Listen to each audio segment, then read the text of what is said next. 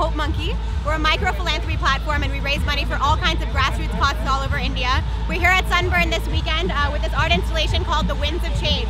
And it's actually through wind power going to light itself up tonight and tomorrow night. And the point of this is to start a conversation about philanthropy. This is one of the best festivals in Asia for electronic music. And truly people here are having a fantastic time, and we're trying to create the opportunity for people to give back while they're doing this. So this piece is actually made completely out of recycled materials, and you can come and actually add your cup to it. So the installation is growing as the festival is going on. And we're fundraising for this organization that's bringing light to people in urban slums. People that are living in darkness right now for just 200 rupees with bottled light, basically.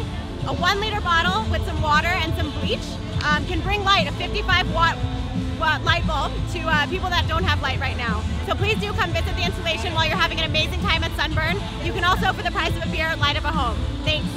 MANE. Yeah. Numeric 7. Yeah. You'll be sending the mails, updates and all that. Yeah, we'll send you for the donation that you made and how it's gone towards the cause.